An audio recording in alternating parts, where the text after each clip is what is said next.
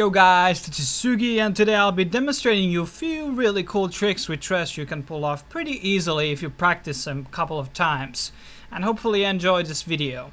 One of the coolest Tresh tricks is called double hook. So what you do, you go to normal, hopefully not ranked, with Tresh and Blitzcrank. And Blitzcrank will hook an enemy champion, and before the enemy champion reaches Blitzcrank, you have to have Lantern under Blitzcrank, and Blitzcrank will pick the Lantern before the enemy champion reaches him, and this will move the enemy champion to double the distance to Tresh and Blitzcrank. Note that it cannot work through over two walls, only one wall, or in a very open space like the river or the lane.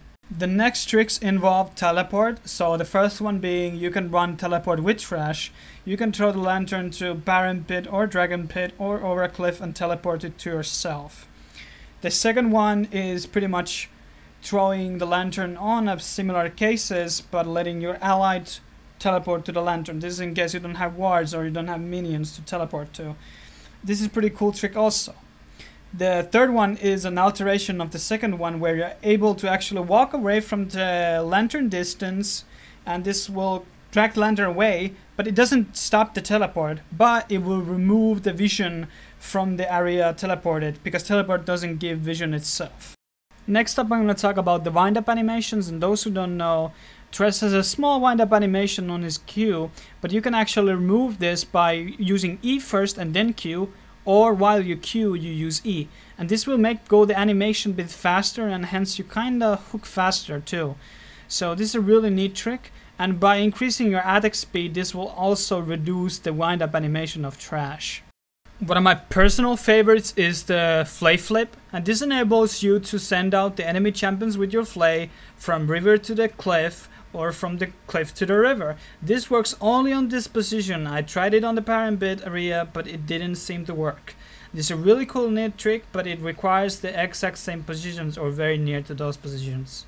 Then we have an alternative Tresh Lantern picking, and this is pretty much made to deny people, enemy champions throwing wards to the Lantern so you can't pick it up from the pit, or just moving to the top of the Lantern and you can't pick it. By throwing it to the cliff, this will ensure they will not block the Lantern. And it's a pretty cool trick, but it's kind of hard to pull off though, so you have to know the places where to actually throw it, and you need some semi-practice to it. This is one of the most known Tresh tricks, and this is the jump cancel. So what you're able to do is you're able to cancel the jump animations before they reach to the final destination.